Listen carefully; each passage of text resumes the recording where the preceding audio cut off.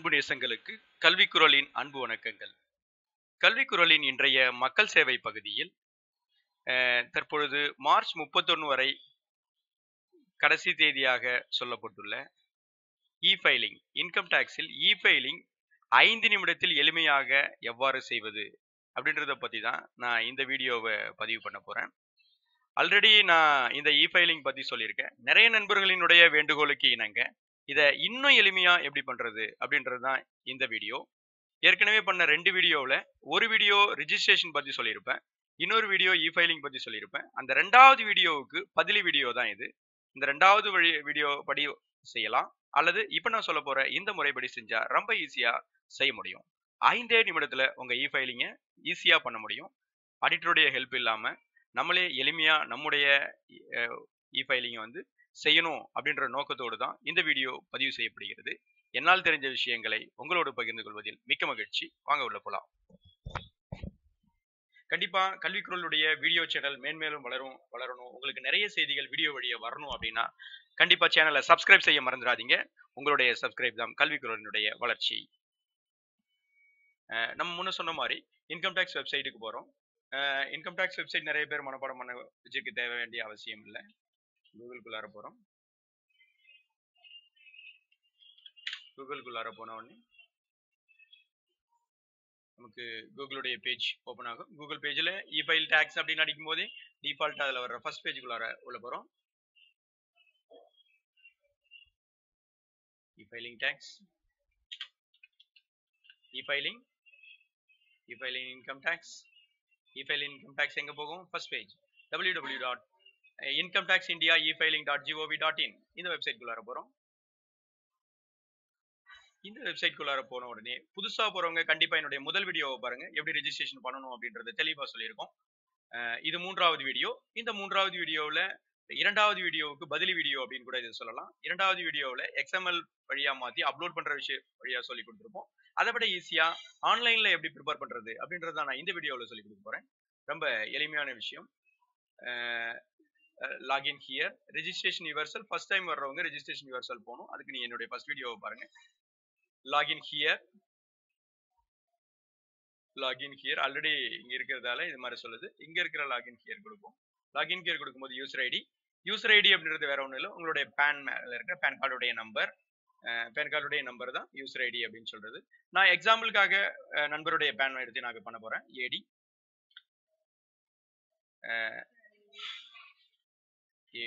APL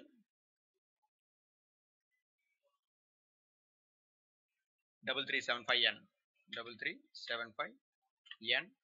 இரண்டாவது password ரெஜிஸ்ட்ரேஷன்ல சொல்லி கொடுத்துருப்போம், பாஸ்வேர்டு எப்படி பண்ணணும்னு. அந்த பாஸ்வேர்டை இங்க நம்ம பண்ண போறோம்.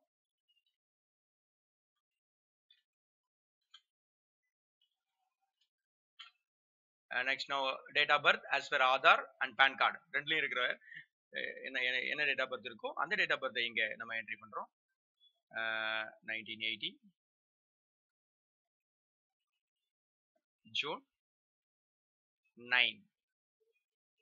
இந்த கேப்ஸ் இதுல இருந்து நம்ம போடுறோம். 7E09 J3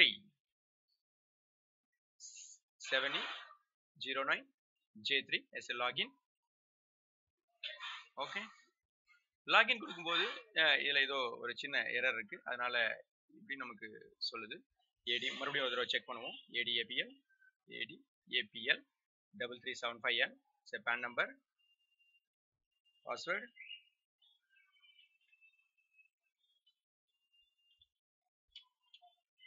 ரொம்ப கவனமா போடணும். ஒரு விஷயங்கள் தப்பானாலும் திரும்ப இதே தான் சொல்லிக்கிட்டு இருக்கோம். ஜூன் 1980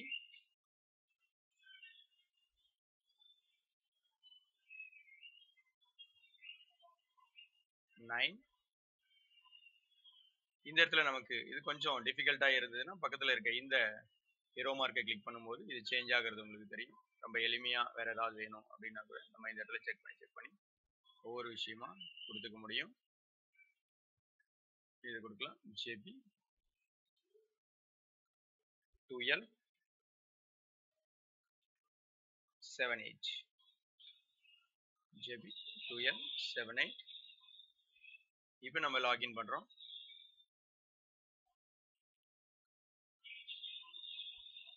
சாரி, திரும்ப தப்புன்னு சொல்லுது. ADAPL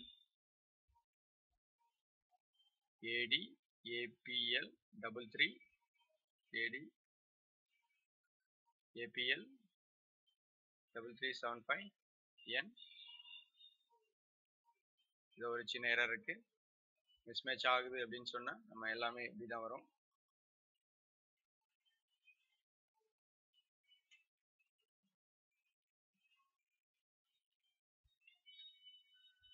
அதுக்கப்புறம் மறுபடியும் date of birth,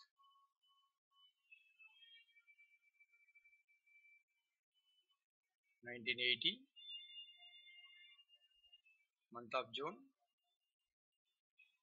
date 9/6/1980, T G 5X 4Y, DG 5X 4Y. login. உள்ள போயிடுச்சு. இப்ப இதுக்குள்ளார உள்ள போயிடுச்சு. இது ஆல்ரெடி நான் ரிட்டர்ன் சப்மிட் பண்ணியிருக்கிறேன். அதனால இப்போ நான் எப்படி பண்ணியிருக்கேன் அப்படின்றத உங்களுக்கு சொல்றோம். இஃபிலிங் இன்கம் டேக்ஸ் குள்ளார போறோம். இஃபிலிங் இன்கம் டேக்ஸ் போகும்போது எந்த வருஷத்துக்கு பண்ண போறோம்? இப்போ எல்லாருக்குமே நமக்கு வந்து தபால் வழியே இன்கம் டேக்ஸ் தெரிவிச்சிருக்கிறது 2016, 17, 17, 18 அசஸ்மெண்ட் இயருக்கு வந்து நம்ம கண்டிப்பா ரிட்டர்ன்ஸ் தாக்கல் பண்ணணும். நிறைய பேருக்கு ரிட்டர்ன்ஸ்னா என்ன அப்படின்னு கேட்டிருக்காங்க. ரிட்டர்ன்ஸ் அப்படின்றது ஒன்றும் இல்லை. நம்ம எம்ப்ளாயா இருக்கோம். எம்ப்ளாயா இருக்கிறவங்க கரெக்டா ஒவ்வொரு மந்த் எண்ட்ல பிப்ரவரி மந்த் எண்ட்ல சேலரி பில்லோட நம்ம பிடிச்சிருப்போம். சேலரி பில்லோட பிடிக்கப்பட்ட அந்த அமௌண்ட் நம்முடைய தலைமை ஆசிரியர் அல்லது நம்முடைய ஆபீஸ்ல யார் ஹெட்டோ அவங்க பேர்ல இருக்கிற டேன் அக்கௌண்ட்ல கிரெடிட் ஆயிருக்கும். அந்த டேன் அக்கௌண்ட்ல இருந்து டிடிஎஸ் பண்ணி தனியா வந்து ஒவ்வொரு பேனுக்கும் எவ்வளவு அமௌண்ட் அப்படின்னு சொல்லி பண்ணியிருப்பாங்க. அந்த அமௌண்ட் வந்ததுக்கு அப்புறமா நம்ம இ-ஃபைலிங் பண்ண வேண்டிய கட்டாயத்துல இருக்கும். ஸோ 2017, 18, 16, 17 டிடிஎஸ் பண்ணாதவங்க கண்டிப்பா டிடிஎஸ் பண்ணிட்ட பிறகுதான் இ-ஃபைலிங் பண்ணணும். ஓகே, இப்போ 2016, 17, 18 நான் சொல்றேன். அது அடுத்த வருஷமும் இதே மாதிரி தான் நம்ம பண்ண போறோம். இதுல நம்ம வந்து ITR 1 கிளிக் பண்ணணும். ITR 2, ITR 3, ITR 4 அப்படின்னா என்ன? ITR 1 அப்படின்றது வந்து கவர்மெண்ட் எம்ப்ளாய் அண்ட் பென்ஷனரிஸ், இது மாதிரி இருக்கிற எல்லா கேட்டகரியிலையும் பிசினஸ் மேன், ஹவுஸ் ரெண்டல்ஸ், இந்த மாதிரி நிறைய பொருளீட்டாளர்கள், மெர்ச்சன்ட், இந்த மாதிரி இருக்கிறவங்க எல்லாருக்குமே அவங்கவுங்க கேட்டகரியை தகுந்த மாதிரி நம்ம வந்து இந்த இடத்துல செலக்ட் பண்ணணும். அரசு ஊழியர்கள், பென்ஷனரிஸ் அப்படின்றதால தனிநபர் வருமானம் அப்படின்றது வந்து ITR 1 அப்படின்ற இடத்துல கிளிக் பண்ணணும். தனிநபர் வருமானம் கண்டிப்பா. இதுல வந்து நான் அப்லோட் எக்ஸ்எம்எல் வந்து என்னுடைய 2வது வீடியோவில் அப்லோட் வழியா எக்ஸ்எம்எல் ஃபைல அப்லோட் பண்றதா சொல்லி கொடுத்துருப்பேன். இப்போ 2வது இருக்கிற இந்த ஆப்ஷனை சொல்லி கொடுக்க போறோம். Prepared and submit online. Continue கொடுக்குறோம். கண்டினியூ கொடுக்கும்போது இது எலக்ட்ரானிக் வெரிஃபிகேஷன் EVC அப்படின்றது வந்து ரிட்டன்ல ரொம்ப முக்கியமான விஷயம். இந்த EVCயை வந்து நம்ம கன்ஃபார்ம் பண்றதுக்காக நிறைய வழிகள் இருக்கும். ரொம்ப எளிமையான வழி ஆதார் வழியா வர்ற OTP. அதுக்காக நம்ம கண்டிப்பா ஆதாரோட லிங்க் பண்ணி வச்சிருக்கணும். ஆதாரோட லிங்க் பண்ணி வச்சிருந்தா எளிமையா நம்மளால செய்ய முடியும். இப்போ நான் ஆதாரோட லிங்க் பண்ணி வச்சிருக்கேன் அப்படின்றதால இந்த ஆதாருக்குள்ளார போயிட்டு ஓகே கொடுக்கும்போது உங்களுக்கு ஒரு பாஸ்வேர்ட் 4 to 6 டிஜிட்ல ஒரு பின் வரும். அந்த பின்னை நம்ம இ-ஃபைலிங் எல்லாம் பண்ணி முடிச்சதுக்கு அப்புறமா சப்மிட் கொடுக்கும்போது நமக்கு சக்சஸ்ஃபுல் ஆயிரும். ஓகே சார், கண்டினியூ கொடுப்போம். கண்டினியூ கொடுக்கும்போது என்ன வருது அப்படின்னு பாருங்க. கண்டினியூ வரும்போது இந்த பேஜ் ரொம்ப முக்கியம். இன்ஸ்ட்ரக்ஷன் அப்படின்ற இந்த பேஜ். இந்த இன்ஸ்ட்ரக்ஷனை கவனமா படிங்க. என்னென்ன செஞ்சிருக்கோம், என்னென்ன செய்யணும், என்னென்ன செய்யக்கூடாது அப்படின்ற எல்லா விஷயங்களும் தெளிவா கொடுத்துருப்பாங்க இன்ஸ்ட்ரக்ஷன்ல. நெக்ஸ்ட் வந்து பார்ட் A, ஜெனரல் இன்ஃபர்மேஷன். இந்த ஜெனரல் இன்ஃபர்மேஷன்ல நீங்க ஆல்ரெடி ரிஜிஸ்டர் பண்ணிருக்கிற இன்ஃபர்மேஷன் இங்க வந்துடும். கூடுதலா நமக்கு என்ன விஷயங்கள் இங்க போடணும் அப்படின்னா, ஃபர்ஸ்ட் நேம் சார் ராஜசேகரன் அப்படின்னு இங்க வச்சிருக்கிறோம். லாஸ்ட் நேம் லோகநாராயணன், அவருடைய ஆதார் நேம். இந்த டீட்டெயில் எல்லாம் ஏதாவது விடுபட்டு இருந்தா இது எல்லாம் கம்ப்ளீட்டா நீங்க மறுபடியும் ஒரு தடவை ஃபில் பண்ணிக்கோங்க. அட்ரஸ் வேற ஒன்று அட்ரஸ் இருக்கும். அதுக்கப்புறமா இமெயில் அட்ரஸ் இருக்கும். அவருடைய primary email address, primary mobile number இங்கே என்டர் ஆகிடும். எம்ப்ளாய்மெண்ட் கேட்டகரி கண்டிப்பாக நம்ம கொடுக்கணும். கவர்மெண்ட் கொடுத்துட்றோம். ஆன் பிஃபோர் டியூ டேட் அப்படின்னு இருக்கு. கண்டிப்பாக ஆன் பிஃபோர் டியூ டேட் கிடையாது, ஆஃப்டர் டியூ டேட் இங்கே கொடுங்க. ஆன் பிஃபோர் டியூ டேட் கொடுத்தீங்கன்னா சப்மிட் பண்ணும்போது போகாது. அப்போ ஒரு எரர் மெசேஜ் வரும். அதை தவிர்க்கிறதுக்காக நம்ம எங்கே செஞ்சுக்கிறோம், RES ரெசிடென்ட் கொடுத்துருங்க. அதுக்கப்புறமா கீழே வரும்போது இந்த after due date, government, basis, original, இந்த மாதிரி விஷயங்கள் எல்லாம் இதுல இந்த பேஜ்ல என்னென்ன கேட்டிருக்காங்களோ இதெல்லாம் தவறாம கரெக்டா பண்ணிடுங்க. அது நீங்க பண்றதுக்கு முன்னாடி இந்த ஃபார் ஜெனரல் இன்ஃபர்மேஷன் பண்ணுங்க, டாக்ஸ் பெய்டு அண்ட் வெரிஃபிகேஷனுக்குள்ளார போங்க. இந்த இடத்துல இந்த இயருக்கு இவருடைய டேன் மூலமா 18,198 ரூபாய் அமௌண்ட் வந்திருக்கு. இந்த 18,198 தான் நம்ம வந்து இப்ப டாக்ஸ் சப்மிட் பண்ண போறோம். ஓகேங்களா? 18,198 தான் நம்ம இங்க டாக்ஸ் சப்மிட் பண்ண போறோம். as a tax calculation போறோம். tax calculation is a part general information, income tax detail, income tax டீடைல்ல இந்த இடத்துல B1ல இந்த அமௌண்ட் எங்க இருக்கிற அமௌண்ட் போடணும் அப்படின்னா நம்முடைய ஃபார்ம்ல அல்லது 18C 16A ஃபார்ம் கொடுத்துருப்பாங்க. ஃபார்ம் 16A அப்படின்றது வந்து தொழில் செய்யறவங்களுக்கு. நமக்கு ஃபார்ம் 16ல இருக்கிற அந்த அமௌண்ட்டை தூக்கி இந்த இடத்துல போடுறோம். அதுக்கப்புறமா இந்த 3 கலமும் எம்ப்ளாயிஸ்க்கு எதுவும் இல்லை, அதை விட்டுறோம். கீழே வந்து எவ்வளோ 80C சேவிங்ஸ்ல எவ்வளோ வச்சிருக்கோமோ அந்த அமௌண்ட்டை இங்க போடுறோம். நெக்ஸ்ட் 18Dல நம்மளுடைய ஹெல்த் இன்சூரன்ஸ் அமௌண்ட்டை இங்க போடுறோம். மொத்தமா கழிச்சு ஆட்டோமேட்டிக்கா டாக்ஸ் போடும். டாக்ஸ் போடும்போது இந்த வருஷம் கட்டின அந்த 18,000 இந்த அமௌண்ட்டுக்கு டேலி ஆகுதா அப்படின்னு பாக்குறோம். ஆல்ரெடி டிடிஎஸ் பண்ணிருக்காங்க இவங்க, அதனால இந்த அமௌண்ட் அவங்களுக்கு வந்திருக்கு 18,198. நம்ம இங்க கால்குலேஷன் போடும்போது 18,198 வர்ற மாதிரி கரெக்டா இங்க கால்குலேஷன் வந்து வரணும்.